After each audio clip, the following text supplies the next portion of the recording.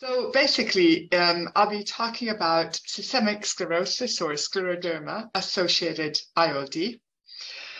So in interstitial lung diseases overall, the interstitium, so the area that separates the red blood cells from the air sac, is thickened by a mixture of inflammation and scar tissue, as we can see here on the right, such that exchange of oxygen going into the red blood cells and carbon dioxide being moved out of the blood cells into the air sac is made more difficult.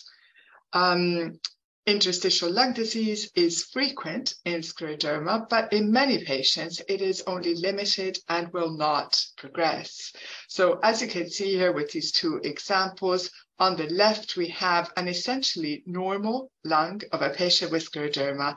On the right, we have a patient with extensive disease. This is a CT, high-resolution CT section, and you can see that compared to the left, the lungs are whiter, they're grayer rather than blackish. So this white is called ground glass, and you can see that the airways are more visible. So here they are, some examples. So they're more dilated, they're a bit wrinkly, and this is what is called traction bronchiectasis because it's believed that the surrounding scarring pulls the airways apart, which then become more visible. So